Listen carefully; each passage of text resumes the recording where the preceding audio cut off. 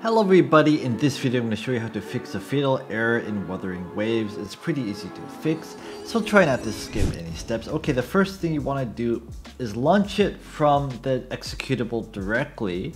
A lot of people said that this has fixed it for them, so go to C. There should be a Wuthering Waves folder, Wuthering Waves game, and launch it from here.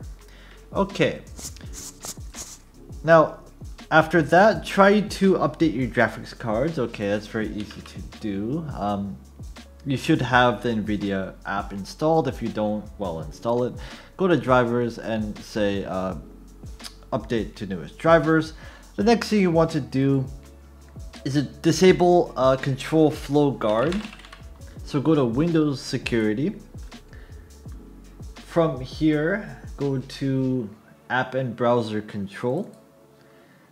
Exploit protection, go to exploit protection settings, and you want to disable CFG, so turn this off by default, and then exit this and see if this fixes the issue. Okay, after you've done that, go to C, go to Wuthering Waves, again go to Wuthering Waves game, and right click on this. Go to Properties. From here, go to Compatibility tab and click on Disable Full Screen Optimizations. While you're here, click on Run this program as administrator and see if that fixes the issue.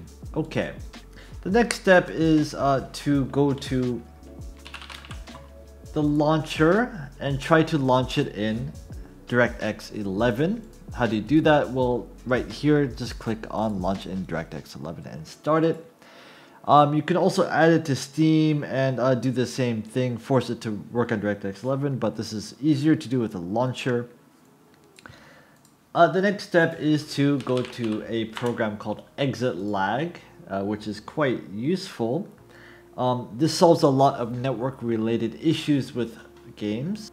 And you just install it, go to the library, find Wuthering Waves, click on it,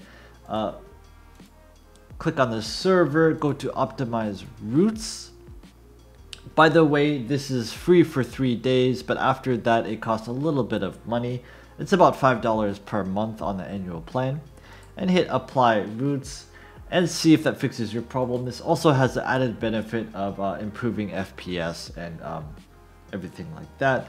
And the last step is to uninstall it from wherever you installed it from and reinstall it on a different launcher. For example, if you installed it on the Epic Games Store, uninstall it and then download the launcher from their website, reinstall it and re-log in with your information, and that should fix your problem. If this helped you, leave the video a like and think about subscribing. If it didn't help you, leave the video a comment and I'll do my best to get back to you.